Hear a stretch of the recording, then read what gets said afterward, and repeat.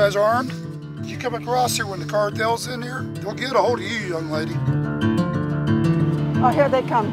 Okay, no, tell them to hide.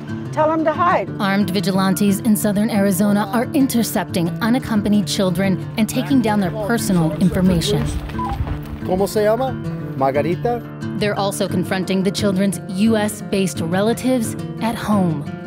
This self-appointed border force has a history of associating with far-right groups like the Proud Boys and QAnon. But there's all kinds of people out here fighting to shape American perceptions of what's happening at the border. It's bringing violence. Those people are coming anyway. These are the migrants caught in the middle of this debate. Estoy arriesgando mi vida por ayudar a mi familia. In this report for AJ+, we take a closer look at the people who go patrolling for migrants. It's all about God, family, and country. And the ones who are doing what they can to help migrants on their journeys. There are people in need. If somebody needs water in the desert, you give it to them.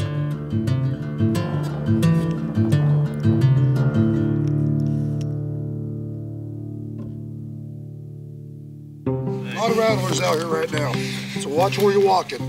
A warning for our viewers, many of the claims you'll hear made by this group are unsubstantiated and often tied to anti-immigrant conspiracy theories. This is a cartel camps right here.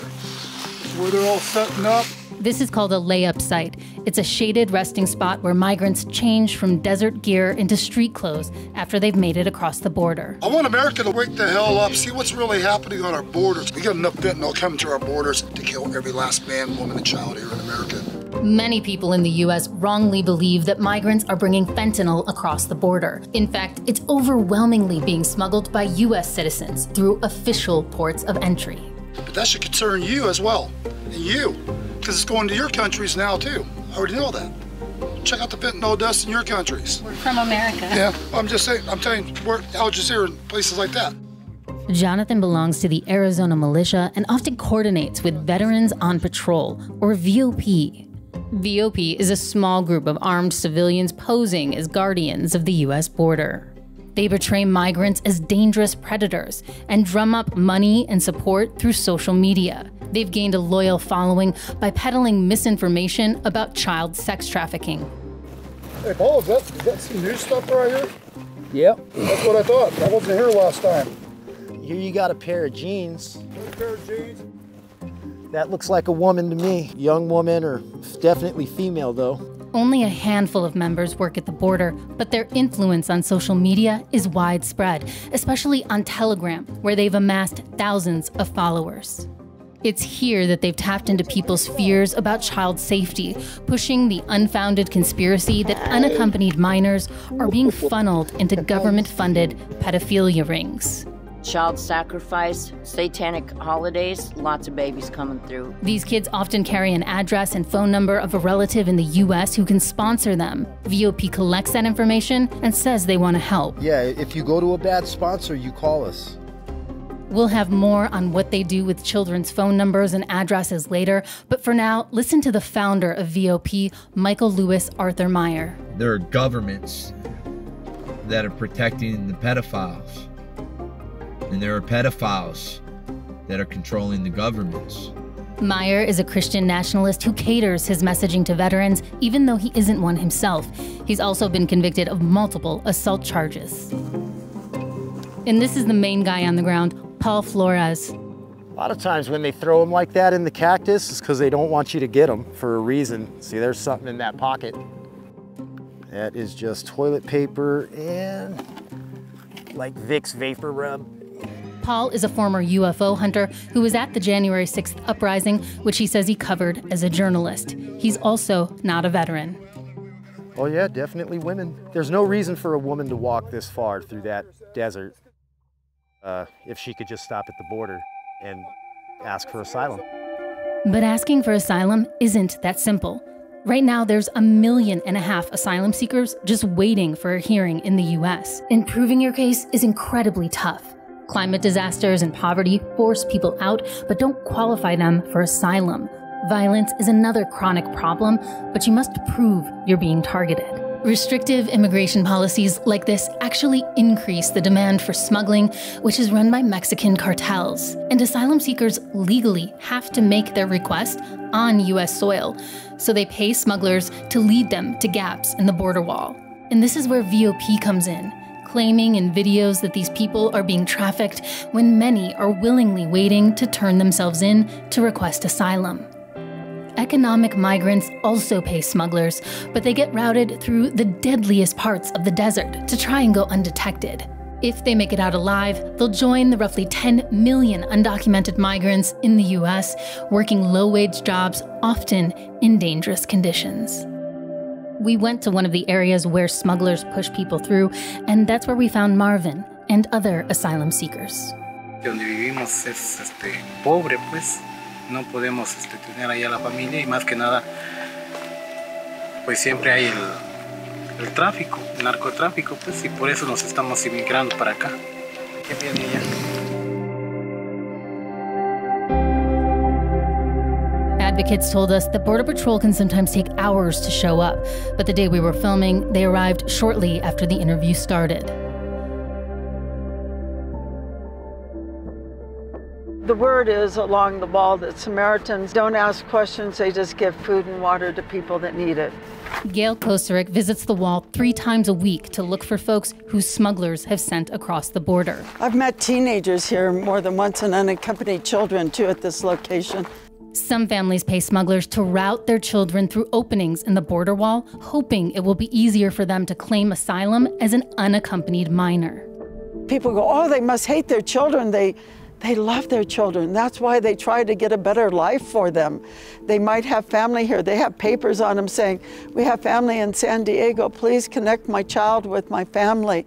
Gail is part of the Tucson Samaritans, a prominent aid group in the area. Samos! I see people. Samaritanos! There was some people walked on behind the trees way out there.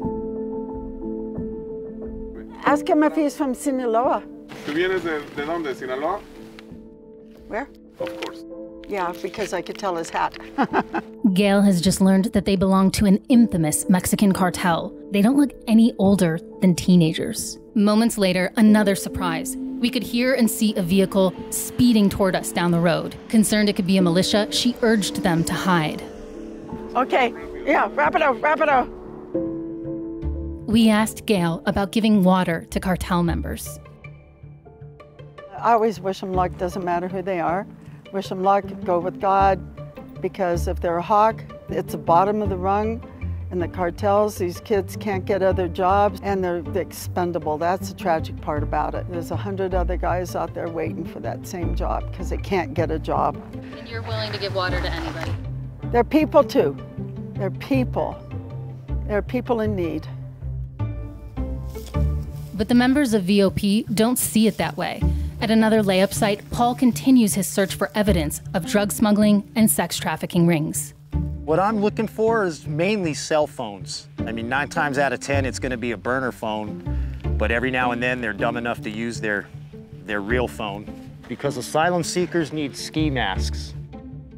Anybody who's smuggling themselves over the border is not a good person, is what you're saying. Exactly. If you're wearing that and evading Border Patrol, there's really only one explanation for that, and that's because you're a bad guy. You don't qualify for asylum. You've been deported, sex offenders, rapists. Back on the road with Gail, we were about to meet some of the people who Paul says are the bad guys. Yeah, because they're scared. Get your window down. Yeah, they don't know who we are. I gotta go. Okay. See, they might come back now. See, that's why we have the cross on the door. Gail knows what's in store for this group.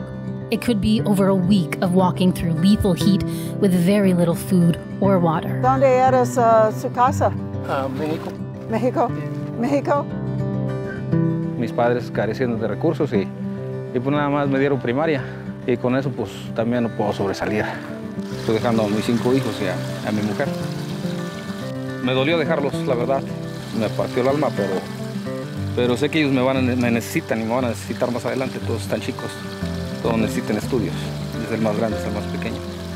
Y quiero pues darles una mejor vida a la que yo tuve. The U.S. offers a limited number of work visas for foreigners, and the conditions are so restrictive that migrants like Santiago and Ana have virtually no way to legally apply to work in the U.S. Si se busca es muy difícil, la verdad es muy difícil para tramitar, por ejemplo, la visa, es muy difícil, tarda mucho y es mucho dinero también. Entonces, pues lo más fácil, yo creo, por así decirlo, es por acá. De otra manera, pues no. ¿Cuál es tu sueño? ¿Qué quieres hacer tú? Pues ayudar a mi familia, ayudar a mi familia. Estamos con la mejor intención de trabajar, de servir a otro país, ¿verdad?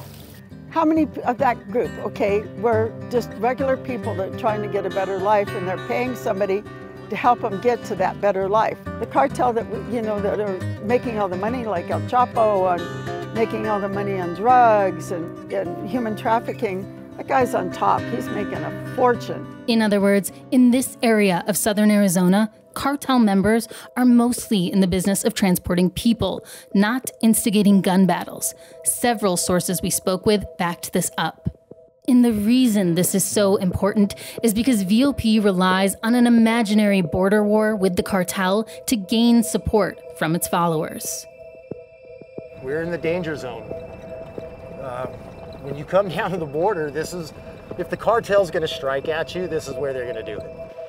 So right here, what's happening, they're hanging out all through here. You see the little white building, like a little makeshift church. This is a cartel stronghold right here. How do you know that?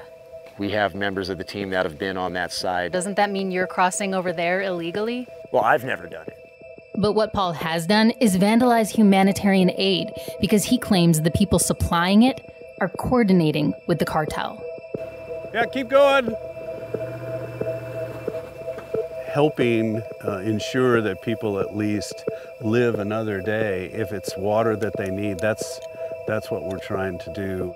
Lori, Scott, and Kirk volunteer for Humane Borders, a nonprofit that's been putting out water tanks for migrants for over 2 decades. People are dying right here, all around us, men, women, and little kids. And it's not okay, not in America.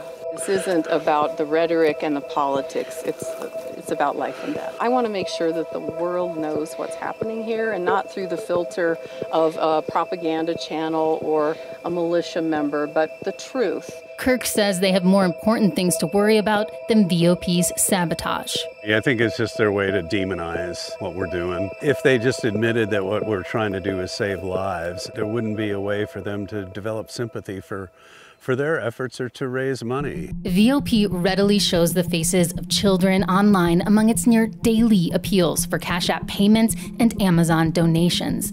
On Telegram, the group says they need the money to keep fighting their various operations, and their followers are coming through for them. In fact, someone recently purchased a car for one VOP member.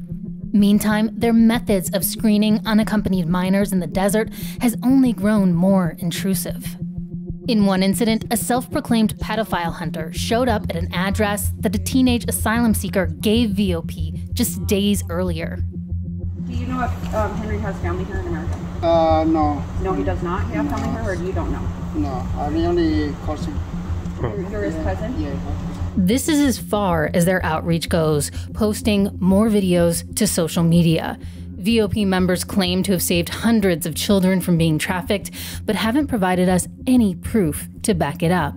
What would you say to folks who say what you're doing, tracking down sponsors in the U.S., is extreme or beyond the scope of what a normal citizen should be doing? Come out here and spend a week with me, and then ask me the same question. That's what I would tell them. Why? Because they probably wouldn't even ask me that same question. They would know exactly why I'm out here doing what I do. But most of what Paul has been doing over the last decade shows a pattern of questionable behavior. He has a record of convictions ranging from criminal trespass to facilitation of prostitution and multiple warrants for failing to pay child support. In fact, many of Paul's own supporters have accused him of running donation-based scams in the past. We spoke with an ex-VOP volunteer who thinks they're weaponizing legitimate issues like child safety and veterans' rights for financial gain. They say they're being patriots and protecting our country. They say that they just want to pray for children and help them. I didn't see any cartel. I didn't see any bad guys. I didn't see these things that they're saying. It mostly just looks like a huge grift, you know, to just be able to live without working and paying taxes. Why are you speaking out against them? Because they say that they're Christian people and they're stealing money from actual veterans, from veterans' widows, single moms, and there's nothing that shows that they're helping other people. They're helping themselves. They're also helping inspire a range of other groups to join their operations at the border. In 2022, they teamed up with American conspiracy movement QAnon. In 2023, another group of extremists showed up to corral children at night and continue their harassment of humanitarians by day. The American public thinks there's a war. They think there's an invasion. They think there's an enemy, and there really isn't. If we could get people to come out, see what it's like on the border, and volunteer, help with the situation, that's what would be really great. After wrapping up our interview, Kirk, Lori, and Scott were confronted by a rancher who stopped on the side of the road to criticize them for helping migrants. You promise them water, what are you going to bring? If you put out milk for cats, what do you get? You get more cats. Well, they're coming whether we put it out or not. That's the truth. And then you go home to your home where it's safe, but you brought crime here. We didn't bring crime. We didn't bring crime. You're aiding and abetting. I feel safer here. So they can keep coming. Tell your brother. Tell your cousins back home. We don't have to tell them they're being pushed out of their homes by crime, by famine, by global warming that the United States is contributing to. We can't control that stuff in those countries. And even though you think most of these people are coming from Central America, I've processed the asylum seekers at Casa Elitas now for the last 7 months. We're getting people from Uzbekistan, Soviet Georgia, India. That's wonderful. No, the Border Patrol. That is not a problem at all for us to take these people in from those kind of countries. It's legal. It's a human right to seek asylum, sir. It's a human right. Have a nice day. The idea that migrants are coming to the U.S. to commit crimes is a myth that's persisted throughout the country's history. And yet, research overwhelmingly shows that immigrants are less likely than U.S.-born citizens to carry out violent crimes. As ever, caught in the middle of debates about immigration and illegal crossings are people like Anna and Santiago, so desperate to escape poverty that they'd risk everything just for a chance to work in the U.S.